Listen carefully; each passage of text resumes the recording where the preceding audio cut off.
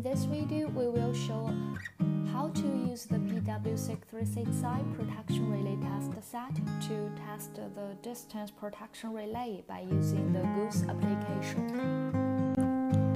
First, we will make the wiring connection between relay and relay test set, and second, we will import the SCL file into Powertest software for configuration of Goose Message. And then lastly, we will use the relay templates to do the testing automatically. First, make current and voltage wiring connection between relay test set and the relay. And there is no need to do the wiring connection of the binary inputs and binary outputs, because we shall use the Goose Message to replace the binary signal.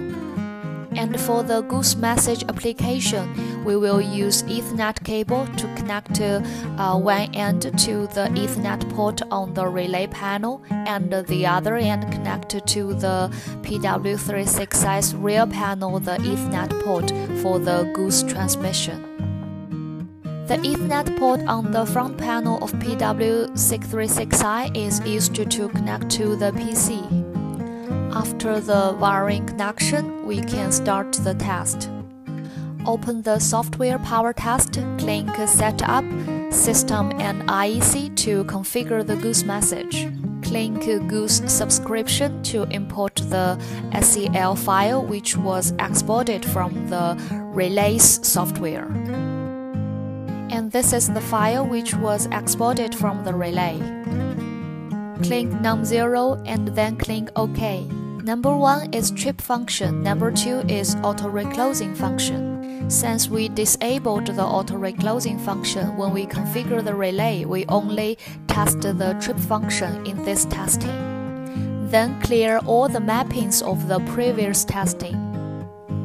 Mapping the binary input A as trip signal. After the configuration, we click OK. Then we can run the module quick test to verify if the PW636i can receive the Goose message correctly. You can check that we only enabled the distance function. We can click F to start the test to do the verification. The binary input A tripped with the Goose signal received.